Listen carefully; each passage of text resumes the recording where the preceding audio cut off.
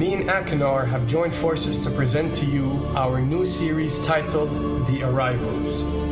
This series is an extremely powerful and unprecedented one, as it is filled with several surprises and extremely important information. It will feature key interviews and great footage aimed at highlighting the bigger picture for you, the viewer. So let's get ready to raise the awareness and do our best to spread this information so people around the world understand what's really happening in today's world.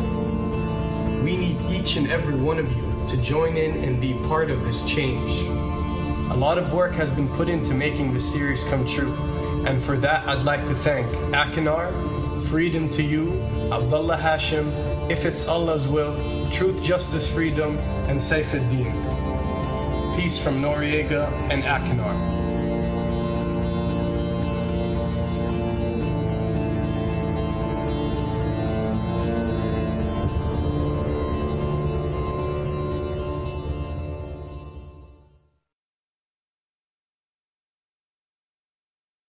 بسم الله الرحمن الرحيم واتبعوا ما تتلو الشياطين على ملك سليمان وما كفر سليمان ولكن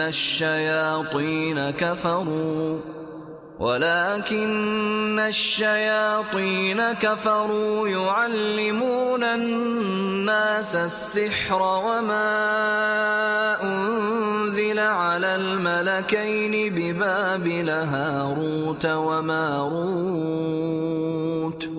وما يعلمان من أحد حتى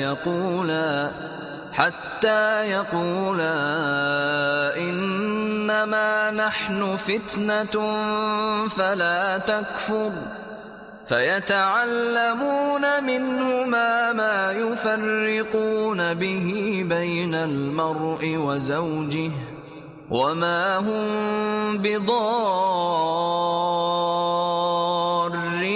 به من أحد إلا بإذن الله ويتعلمون ما يضرهم ولا ينفعهم ولقد علموا لمن اشتراه ما له في الآخرة من خلاق ولبئس ما شروا به أنفسهم لو كانوا يعلمون.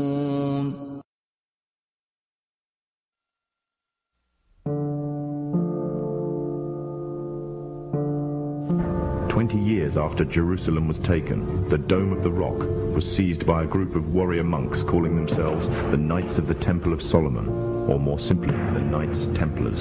In Jerusalem, the Templars began to deviate further and further away from the practices of Christianity.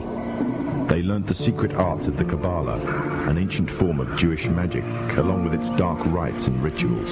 The Jews had learnt the arts from the pagans of ancient Egypt during the times of enslavement to the Pharaoh and developed them into Babylon at the time of Nebuchadnezzar. In 1307, King Philippe of France arrested them for charges of denial of Christ, homosexuality, and idol worship, as well as magic.